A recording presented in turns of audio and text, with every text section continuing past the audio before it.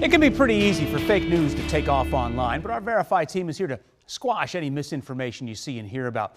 So this next post we're going to tell you about is blowing up. Now, a lot of legal talk here, but in a nutshell, it says there's a new Instagram policy that's going to make everything you've ever posted public. It says you need to put a certain status update on Instagram to prevent Facebook from using your photos, messages, or posts. So, is this real or fake? All right, right off the bat, Facebook. They own Instagram. They say there's no truth to this post. What Instagram can do with your information is all laid out under its terms of use that I'm sure you've read. And in those terms, it says Instagram does not claim ownership of your content. Now, the company says posting this message on your page, it doesn't void anything you've already agreed to.